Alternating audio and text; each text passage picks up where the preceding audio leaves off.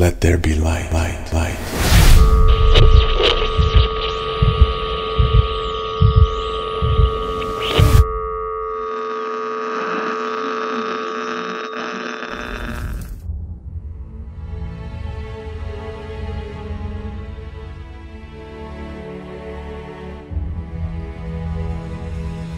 How you guys doing today? My name is Pete Cabrera Jr. with the Royal Family International University and School of Identity and Lifestyle. Well, today's going to be an amazing episode. We're going to be talking about one of the most difficult subjects that we can talk about in ministry or when it comes to the kingdom of God.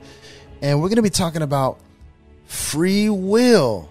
Like, what is free will? Were we born with free will? Was free will given to us? And that's what we're going to talk about today. Why is it so vital that we understand what free will is and whether we have free will? And we're going to find that out today.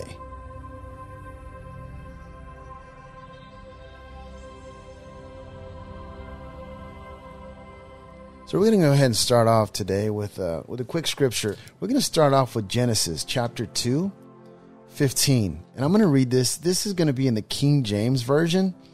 And I'm just going to go ahead and read it, and we're going to pick up from there, okay? And the Lord God took the man and put him into the Garden of Eden to dress it and to keep it. And the Lord God commanded the man, saying, of every tree of the garden thou mayest freely eat, but of the tree of the knowledge of good and evil thou shalt not eat of it. For in the day that you eat thereof, you shall surely die. Okay, so 9 times out of 10, when I talk to believers or Christians or pastors or leaders, and we have this conversation about free will, one of the first questions that I usually ask, even here at the School of Identity and Lifestyle, even at the school, I ask the students, I say, okay, when God spoke to Adam in the garden, did God give Adam a choice whether he could eat of the tree of the knowledge of good and evil? Did he give him a choice? That's one of the questions that I love to ask is, did God give Adam a choice whether he could eat from the tree of the knowledge of good and evil? Now here's where it gets exciting, because we have this idea that when God created Adam and Eve, that they had a choice to do whatever they wanted to do, that they could just choose things. Now, this is what's very interesting, because when you read Genesis chapter 2, 16, you will read there in the text, he's very specific. He says, and the Lord God commanded the man, saying. So this to me, ladies and gentlemen, sounds like God was giving Adam a command. Now let's hear what this command is. And the Lord God commanded the man, saying, this is a command, of every tree of the garden you may freely eat, but of the tree of the knowledge of good and evil thou shalt not eat of it, for in the day that you'll surely die. So here we have in Genesis 2:16, the Lord God commanded the man, and in 17 he goes on to say, the tree of the knowledge you can't eat. So he's commanding the man not to eat from the tree of the knowledge of good and evil. So folks, he's not giving Adam a choice. He's giving him a command. Now, here's where you can run into issues. I am not saying that Adam didn't have a choice. That's not what I'm asking. I am not asking you, did Adam have a choice to eat from the tree of the knowledge of good and evil? That is not my question. My question is, did God give him a choice? And the answer is no. God did not give Adam a choice. He gave him a command. If he gave him anything, it was a command. Now, here's where you're going to run into issues. Then you're going to say, well, where does free will come in? And this is where the conversation is going to get really interesting. Because when it comes to free will, we have to address what the will of God is. And what is the other will that's actually countering the will of God? And we go to find out that there are 2 wills that we struggle with. One is the will that causes you not to do the things that God has called you to do. And the other will is the one that causes you to do the things that God commands you to do. So this was very interesting, because now you're asking, okay, it sounds more like a choice to me. But let me ask you something. And this is where it gets pretty exciting, Because we know as Christians, before we gave our lives to Jesus, the Bible tells, it confirms that we were all slaves to sin, that we were all held captive by sin. This is why Jesus paid the ransom to set us free. So there's no Christian that will not agree that we were all purchased with a price. To confirm this truth, we'll go to 1 Corinthians 6:19, where Paul says, this is in the King James Version, "What? Know you not that your body is a temple of the Holy Ghost, which is in you, which you have of God, and you are not your own?" This is 1 Corinthians 6:20, the next one, that says, "For you were bought with a price. Therefore glorify God in your bodies and in your spirit, which are of God." So we know that we were bought with a price. We were all purchased with a price. And if you want to hear another scripture, we got Ephesians chapter 2:3. It says, "Among whom also we all had our conversations in time past in the lusts of our flesh, fulfilling the desires of the flesh and of the mind, and were by nature the children of wrath, even as others." So this proves that we were purchased with a price. We lived in the flesh. The issues that we run into as Christians is that we don't understand that we've been liberated from these things. We've been set free from these things. Colossians 1:13, it goes on to say, "Who has delivered us from the power of darkness and translated us into the kingdom of his dear Son." So when we are in the flesh, and this is something that a lot of us do not wrap our minds around, the flesh has a will. The flesh has a will. When you live in the flesh, you are walking out the will of the flesh, which is very interesting. So the problem that we run into Christians is that, you'll hear people say like, God gave us free will. So my question is, what does free will mean? And what we do is we confuse free will with freedom of choice. And this is not the same thing, because you can make choices in the will of God and still be in the will of God. That doesn't mean you're walking out the will of the flesh. It just means you're making choices as you're in the spirit. Now, if you start walking out the lust of the flesh and you're in the spirit, this is where we start walking out carnality. And this is a big no-no, okay? So you can be in the spirit and make choices to allow the flesh to animate. And you can allow the mind to start thinking instead of taking them captive. And so the issue here is that you are in the will of God, and our job, our calling as a Christian is to walk out the will of God. And the issues that we run into is that while we're in the will of God, we begin to walk out the desires and the will of the flesh.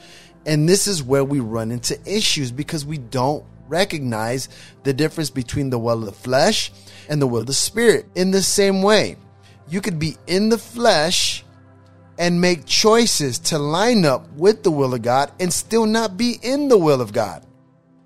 Now you're asking yourself, this sounds a little confusing, right? Like, what do you mean by that? I'm going to give you a perfect example of what I'm talking about. Let's say that you are not born again. Let's just say that you are not a Christian. Let's just entertain the thought that maybe you're a Buddhist, maybe you're some other type of religious fanatic that has nothing to do with Christianity. Let's just say you're a pagan, right? And you're just deciding to go out there and start studying all these gods. Maybe you're a Hindu, and you say, hey, well, I hear about this Jesus. And so you get a hold of this Bible, and you're a Hindu, and you're serving all these gods, and you believe in all these gods, but you never really gave your life to Jesus. You serve all these other gods. But you start reading the Bible, and you start finding out that this Jesus was amazing. So you don't ever really give your life to Jesus, but you start walking out the life of Christ. You start doing what he's doing, saying what he's saying. You start modeling your life after him, but you never really submitted your entire life to Jesus. Most people would say, well, if that person died, he's not really saved because he didn't give his life to Jesus. Well, in the same way, we could say that, hey, man, this guy is walking out the will of God, even though he's in the flesh. This means that you can be walking out the will of God and still not be in the will of God. And this is what I'm trying to address tonight. This is what I'm trying to talk about, is the fact that you can be in the flesh, not born again, and do all these amazing things, these charities and giving money and loving and doing all the things that God says for us to do. And the scripture that Jesus talks about is he talks about I never knew you. And for those who don't know where that's at, that's in Matthew chapter 7, verse 22. And I'll go ahead and read that. He says, many will say to me in that day, Lord, Lord, have we not prophesied in thy name? In thy name, didn't we cast out devils? And in thy name, didn't we do many wonderful works? And then I will profess unto them, I never knew you. Depart from me, you that work iniquity. So this is very interesting. Why would Jesus say, get away from me if they're doing everything that he said? Why would he say that? Because in the same way, and now remember, Matthew, when this was written, Jesus hadn't been crucified yet. He hadn't died yet, and we call this the Old Covenant, not the New Covenant. If you don't know much about that, I have another teaching on that, the Old and the New Covenant. The New Covenant is after the death, burial, and resurrection. In John chapter 7, verse 39, it says, but this spoke he of the Spirit, which they that believed on him should not receive, for the Holy Ghost was not yet given, because that Jesus was not yet glorified. What this means was, because Jesus hadn't died and he hadn't resurrected, that the Holy Spirit was not living in a believer yet, because he hadn't died and paid for the actual purchase of sin. Now remember, Jesus didn't just pay for sin, he actually paid for you. He purchased you with a price. And when you get purchased with a price, the Holy Spirit comes and lives in your heart, and it cries out, Abba, Father. This is the born again experience that we talk about as Christians. Now remember, when Jesus is talking, get away from me, I never knew you, in Matthew chapter 7, verse 23, these are people that haven't become one with Christ. They haven't become one with him.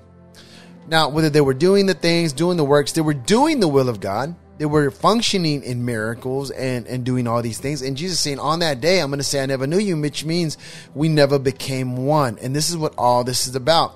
So you can walk out everything that Christ calls you to do. You can be an amazing husband. You can be a good person. You can do all these things and still be living in the flesh. And what we call that is basically you're not born again, which means you are still a carnal person who hasn't received Christ, who hasn't become a new creation. Now, everyone who has not been born again is living in the flesh, is not born again, who hasn't been redeemed by the Spirit of God, which means we are not sons of God by the Spirit until we give our lives to Jesus. So everyone who has not given their life to Jesus is still a slave to the flesh, is still in the flesh. They're not in the Spirit yet.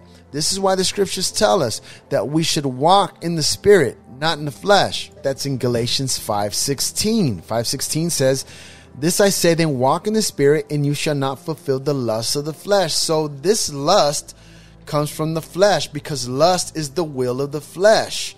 Lust is one of the wills of the flesh. It causes you to lust, and this is what flesh does. And this is one of the things that we run into when we're out there laying hands on the sick. We're trying to find out if we're actually walking out the will of God. And one of the verses that I like to talk about is in Galatians 5:19 through 16. It says, now the works of the flesh are manifest. I like to use that word works, and you can actually use that word works as the will. Now, the will of the flesh are manifest. Now, the wills of the flesh, or the will of the flesh. But it says works. Now, the works of the flesh are manifest. Which are these?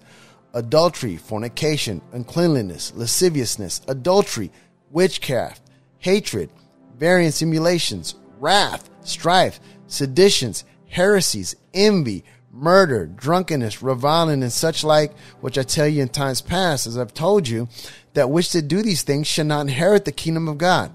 But the fruit of the Spirit, the will of the Spirit, right? And the fruit. So we got the works and we have the fruit. So we could say, but the fruit, we say the will, but the will of the Spirit is love, joy, peace, long-suffering, gentleness, goodness, and faith, meekness, temperance. Against such there is no law. And they that are in Christ have crucified the flesh with the affections of lust. Once again, who have crucified the will of the flesh. If we live in the Spirit, let us also walk in the Spirit. So what does it mean to walk in the Spirit? Once again, you can be in the will of God. And to walk in the Spirit is basically to recognize and understand that you are one with Christ and that you are in the will of God. And now you're walking out the will of God, not the will of the flesh. The will of the flesh are all the things that I just talked about in Galatians 5:19. We call them works. Now remember, Jesus came to destroy the works of the devil. And that's a whole nother conversation, ladies and gentlemen. We're talking about the works of the devil, because we know that the works of the devil are the same as the works of the flesh. We just read that. The works of the flesh are manifest. So what's manifesting in Galatians 5:19? The works of the flesh. So here's the question. What is causing the works of the flesh to manifest here in Galatians? Now remember, these are Christians who have the Holy Spirit living on the inside of them. Once again, they are one. They become one in Christ. So they're in the will of God. So the key here is to walk out the will of God, which is the will of the Spirit, not the will of the flesh. I am not saying that there's no such thing as will. Okay? There is a will. There's the will of the Spirit and the will of the flesh. I do not believe God gave us free will. I don't believe that. I believe that when man fell, man believed that he had free will. And really, in that statement alone suggests that we believe that we can choose whether we should be in the will of the flesh or in the will of the Spirit. And the Bible calls that a double-minded man. And that's in James 1:7-9. For let not that man think that he shall receive anything of the Lord. A double-minded man is unstable in all his ways. So we know that a double-minded man won't receive anything that he asks for. And Jesus also goes on to confirm that a kingdom divided cannot stand.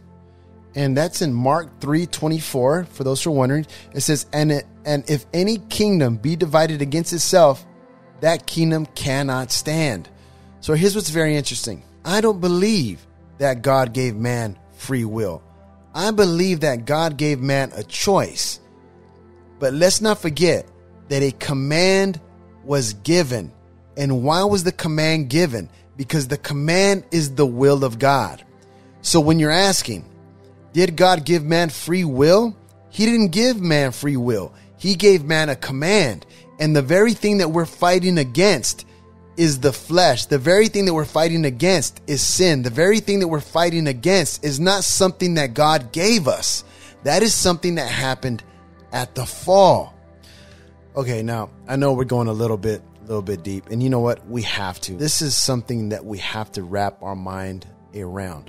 Now, in theory, through scripture, right, we cannot say that God gave us 10 suggestions, which means if he gave us free will, why are they called commands? Because everything that God says in his kingdom is a command.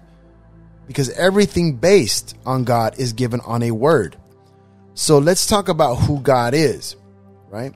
We have to talk about that. In Psalms 138:2, he says, I will worship toward thy holy temple and praise thy name for thy loving kindness and for thy truth. For thou hast magnified thy word above thy name. Which means that when he says something, when he gives his word, because let's talk about this is the word, okay? So the word does not have free will. It's settled forever. The word cannot be moved. It cannot be shifted. And that is the will of God. So I'm trying to find out why people say we have a free will, when in reality, we're not struggling with the will of God. We're struggling with what will we're in. Are we in the will of the flesh? Or are we in the will of the Spirit? And this is not a will issue. This is a lack of understanding whether you're in the flesh or whether you're in the Spirit. This is what all this is about. Now remember, the tree of knowledge was called the tree of the knowledge of good and evil. It wasn't called the tree of will. It was called the tree of the knowledge of good and evil. So once again, I am not saying that there is no will, okay? I am not saying that. I understand that God's will be done, okay? So there's a will. And I believe that there's an enemy out there who also has a will, okay? So we have the God of this world, and then we have the God that we serve.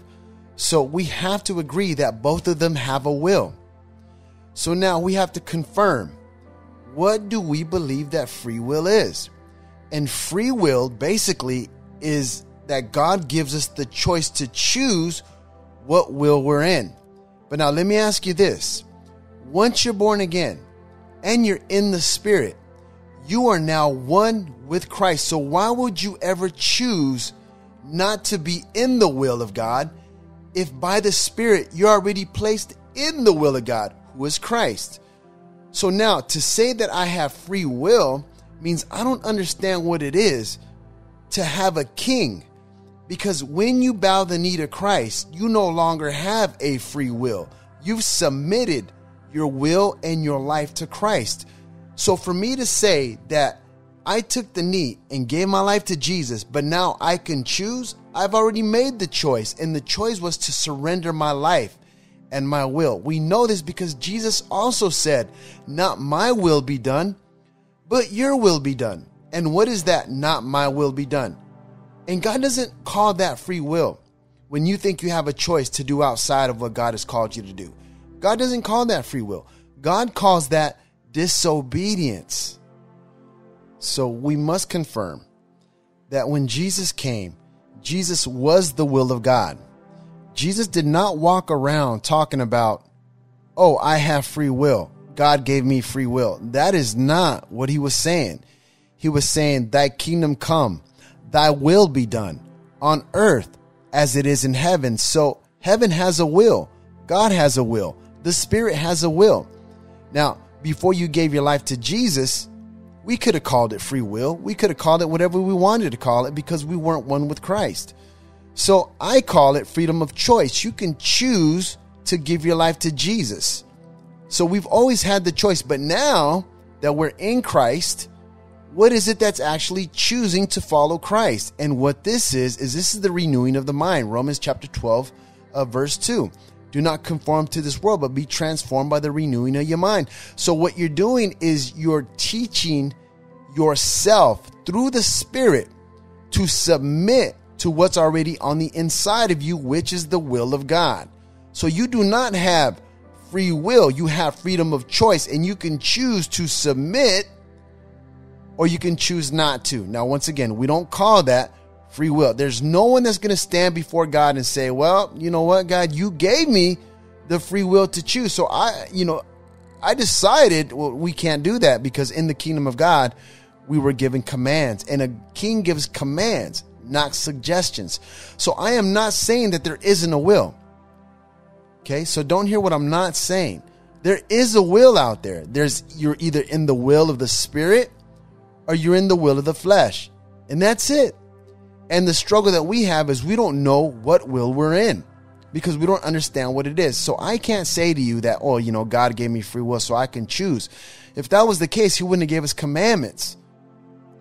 So what is this thing that's actually choosing? And this is the part that needs to be renewed, which a lot of Christians do not understand, is there's a part of you that does not want to submit to God, and it has nothing to do with you. It is the flesh. It is the carnal mind. It is everything of this world that you've been trained and brought up in, that you are trying to take to the throne of God to have it submit fully to who God is.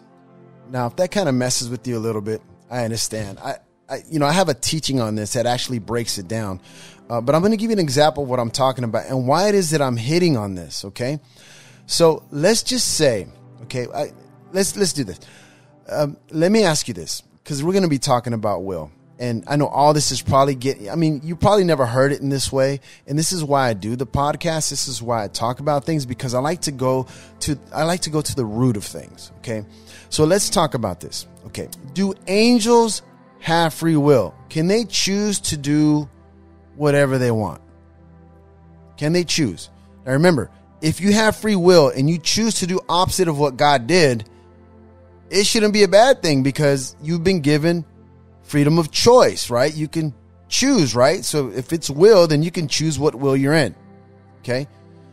So let's think about that. So as an angel, does an angel have free will? Can it do whatever he wants? Okay. So now let's talk about the demons and the devils. Okay.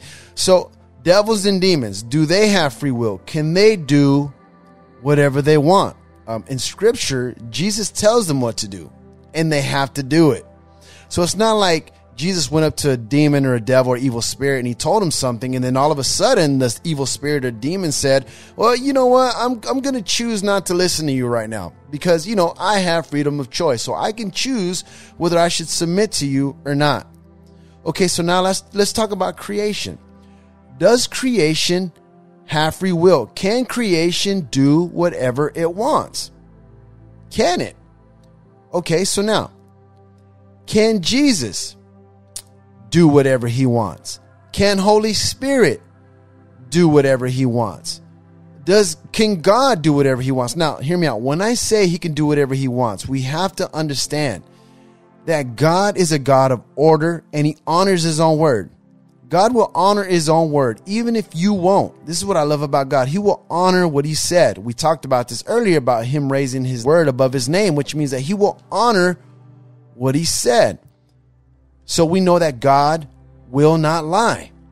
Why? If he has free will, he can lie, right? No, it's because there are some things that he will not break because he is God. Okay? So in the same way, we have to ask ourselves, when God creates something, does he give this creation free will? Can it do whatever it was created to do outside of what it was created to do? And this is where the struggle starts right here. Because when man was created, he was created in the will of God, in the garden. And the serpent caused man to fall outside of the will of God because he made a wrong choice. Now, to make this a little more exciting, let's have some fun with this. Okay, let's have some fun with this. There's this scripture, okay, and I'm going to go read it to you. And I want you to really, really chew on what I'm about to say, okay, because this is very powerful. If you could just wrap your mind around this, okay? I just need you to really just buckle down and wrap your mind around this because remember, we as children of God, we're out there proclaiming the kingdom of God, which means that we only say what the Father says and does what the Father does. Okay. We're not out there talking about, we have free will. No, we are ambassadors of Christ. We cannot speak for ourselves anymore. We speak for a king now. This is what all this is about. All of this hinges on this right here, what I'm going to be talking about. Okay. So I'm going to go to Luke chapter 7, verse 6. And once again, King James. Then Jesus went with them. And when he was now not far from the house, the centurion sent friends to him, saying unto him, Lord, trouble not thyself, for I am not worthy that thou should enter under my roof. Therefore, neither though I myself worthy to come unto thee, but say in a word, and my servant shall be healed. This is Luke 7:8. For I also am a man set under authority, having under me soldiers, and I say unto one, go, and he goes, and to another, come, and he comes, and to my servant, do this, and he does it. When Jesus heard these things, he marveled at him, and turned him about, and said unto the people that followed him, saying unto you, I have not found so great faith, no, not in Israel. The reason this is so important is because this man understands authority. Okay, he's a man under authority. So let me ask you something. As a born-again believer, under the authority and as a warrior for Christ, do you understand authority? Do you understand it?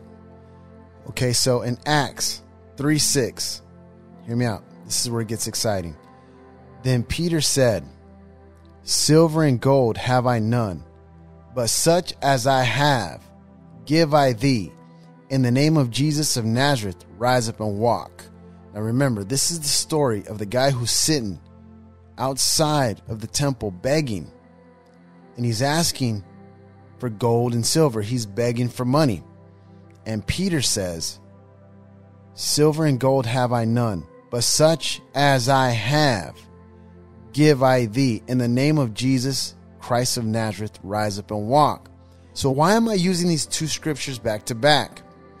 Because you have to understand that they are not functioning in free will. They are functioning in the power of Christ. And the power of Christ moves. There is no choice in the matter. What I mean by that is when you lay hands on the sick and you believe that you function in free will, you can only give what it is you believe you have. And if you function under free will, then you can only give free will, which means that sickness and disease, like the centurion said, I'm under authority, just like you, which means that you are now the one that's above me. So which means sickness and disease is under you because you carry the Christ, and everything has to bow under Christ. But you are not giving the will of Christ. You now believe and carry that you have free will, which means you can make decisions based on whatever you decide. And if that's the case, that means that sickness and disease also has a choice because you don't understand the authority and the power that you carry. So we do not function under free will. We function under the power and authority of Christ. So Christ does not give us free will. He gives us His will, and it's His will and His power and His reign that drives out sickness, disease, demons, and devils. Everything that comes against the kingdom of God has to be subject to His will and His power. But it's kind of hard to function in that when you're functioning under free will. So you're asking yourself, okay, Pete, I just heard everything you said, and I'm trying to wrap my mind around it. Are you trying to say that we don't have free will? What I'm saying is you are now in the will of God. When you gave your life to Jesus, you submitted your will. If you believe you have free will, you don't understand what it means when the Bible says Jesus is Lord. He's Lord of your life, which means that now your whole life is based on who Christ says He is for you. And that's the gospel. That is what you're walking out. You're denying yourself. And the old self was walking around the will of the flesh. So your entire walk is submitting your flesh. Now remember, the flesh has a will. The spirit has a will. What's very interesting is before you gave your life to Jesus, you were one with the flesh and you were subject to the will of the flesh. This is why you must be born again. When you gave your life to Jesus, you are now one with the Spirit.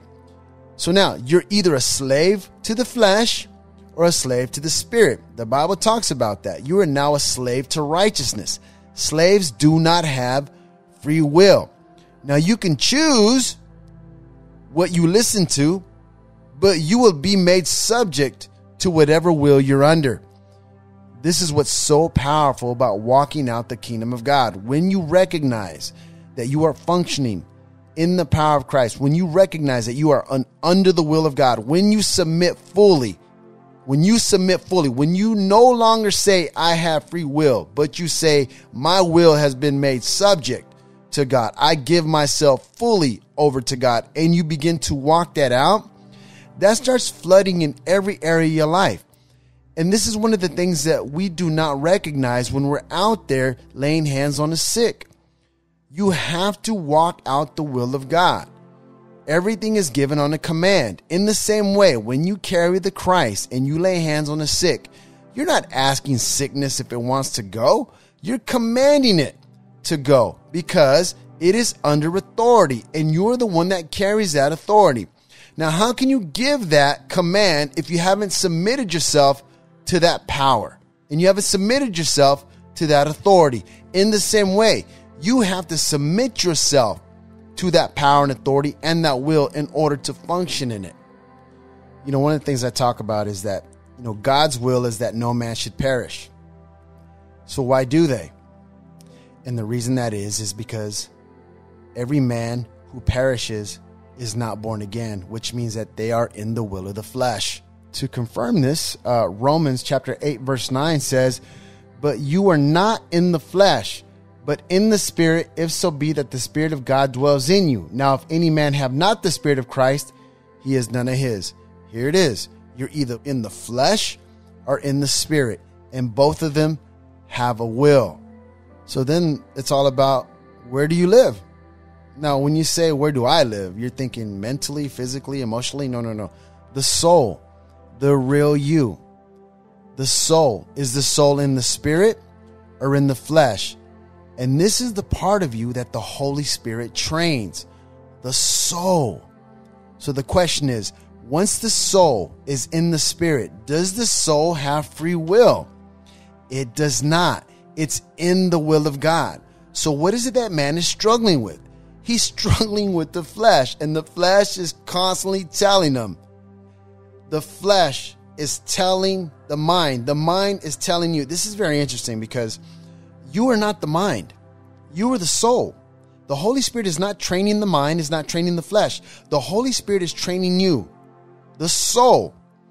And the carnal mind that's an enmity against God is trying to convince the soul that the reality is in the flesh. When the Bible tells us that we have the mind of Christ, which is the mind of the Spirit, telling us that no, we're in the Spirit. And so the struggle is not free will. The struggle is, are you believing what the Holy Spirit is teaching you, that you are in the Spirit and in the will of God, and yet you have the flesh and the carnal mind and all the things of the world is trying to confirm to you the lie, that you are still in the flesh, you are still the old man, you are still carnal, you are still these things. And this is where the battle's at, ladies and gentlemen, right here. When you understand this, you can fight back. You can actually start walking out what you were created to be in Christ, because in the Spirit, you're already that. You're already that in the Spirit. And so this is what you're learning. So guys, I hope you enjoyed this little time that we had together. And, I'm talking about the will of God. I'm talking about free will. I'm talking about the carnal mind. I'm talking about all these things. Because really, these are things that we do not talk about because these subjects are so deep. And sometimes, we can't get into these discussions because we don't know how to hit them. And, I've given my life to studying the Word. I've given my life to be a student of the Word. And so that's what I do. I give my life to the altar. I pray, I fast, I dig, I search, because my job is to feed the sheep. And so I don't have a 9 to 5 per se that I'd go out there and go to work and do all these things. And then on my free time, I study. I've given my life to study. I've given my life to searching the scriptures. I've given my life to this because the Lord said, feed my sheep. And that's what I've been doing. Now, if you have a job and all that, that's admirable. There's nothing wrong with that. Don't misunderstand me. But because of what I've done through the school, and because of your faithfulness, and because of everything that's been given to me through Christ, I am able to do this for you. And this is the reason why I started the podcast, because I want to go a little bit deeper. I want to touch on subjects that most people won't touch. And I'm doing this because I know that there are a group of people out there. There's a remnant out there that want to lay hands on the sick, that want to do the things that God has called them to do. And the only way they're going to learn is if we tap into these deeper things. The Bible says that the deep cries out to deep. And, I've had men of God tell me, oh, Pete, you're going too deep. You got to be careful with that. And I'm like, wait a minute. If the Holy Spirit searches out the deep things of God, why is he doing that? That's because he wants to teach me the deep things of God. And the only way we're going to do that is if we actually go into the text, go into prayer, and start digging what it is that God has for us. Now, remember, God's mysteries are there. They're there. And if we don't search and we don't look and we don't find, how are we going to find them? And it's all there, ladies and gentlemen. It's right there in your Bible. You can look, you can search. The Bible says to knock and ask and look. And so there are a lot of us that don't want to do the work. I love doing the work. And this is why I put the podcast out there. Now remember, God hides truth. Everything in Scripture is hidden. A treasure is hidden. Everything's hidden. Why is that? Because he wants you to look. He wants you to dig. He wants you to find. Because those who are serious will search out the truth. They will look for it. Right? And that's what this is about. So guys, I hope you enjoyed this time. If you would like to give towards what it is I'm doing, you can go to www.royalfamilyinternational.com and you can click on the donation button. So guys, I really enjoyed this time. Thank you very much, guys. And I hope you enjoyed this podcast. Okay. Now, once again, I am not saying there isn't a will out there. What I'm asking is, what will are you in? So until next time, Jesus is Real Star. I'm just his hype man. God bless.